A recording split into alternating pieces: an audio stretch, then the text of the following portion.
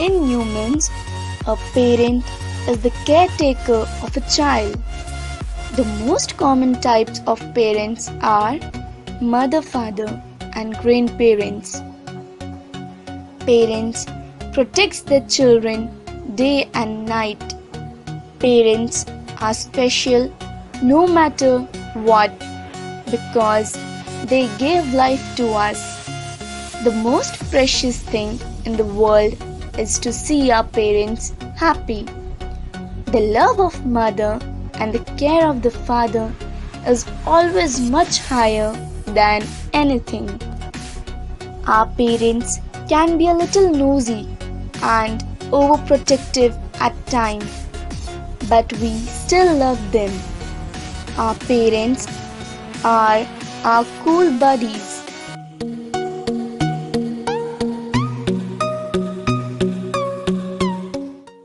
Father is the male parent of child. Father means showing love and not expecting anything in return.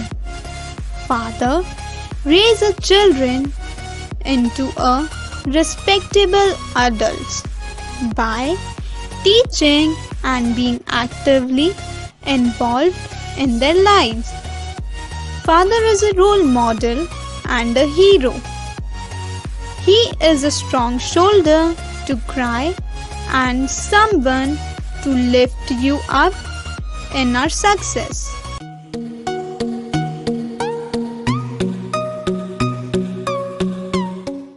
Mother is the person who has most impact in our life, and she makes us a better person. Mother has good qualities and values, and being a strong woman, supportive and spiritual are the most important kinds of her personality. Mother is the strongest person.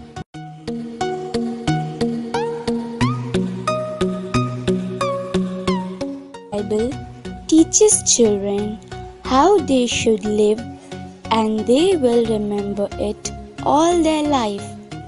It also teaches parents to raise their children with Christian discipline and instruction. Our fourth commandment tells us to honor our mother and father.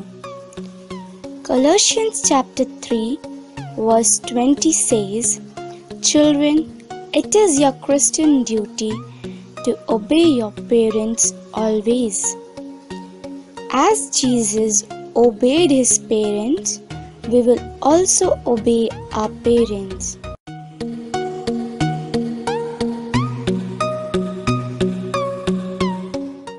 What will you say?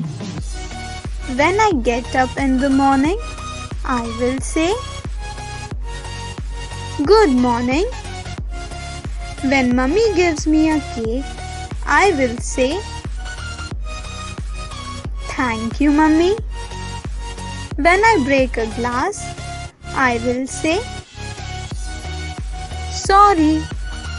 When I ask for money from dad, I will say, "Please, dad." Do this activity as your homework. Fill in the blanks. My father's name is. My mother's name is. My father helps me to. My mother helps me to.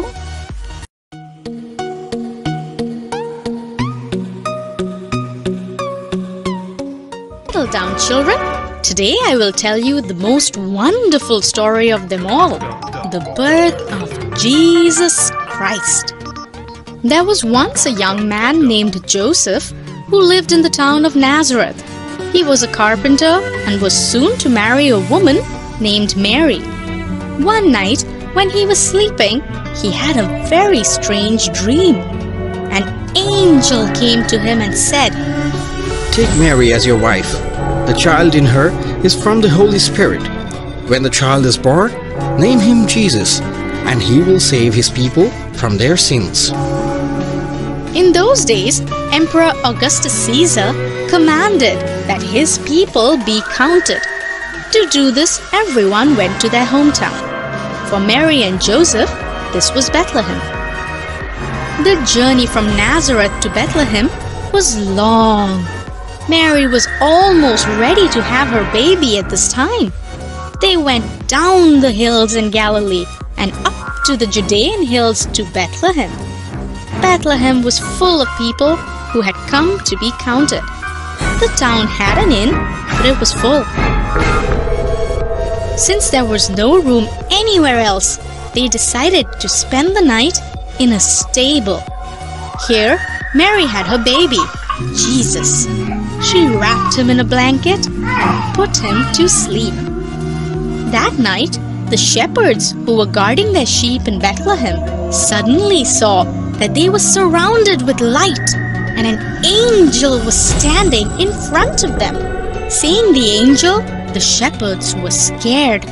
The angel said, "Do not be afraid. I have come to give you the good news. Christ the Lord has been born in Bethlehem." Suddenly, the sky was filled with angels praising God. On hearing this, the shepherds went to Bethlehem and found Mary, Joseph, and baby Jesus. Oh, that's a wonderful story. Yes. So where was baby Jesus born? In a stable in Bethlehem. Yes, that's all for today, children.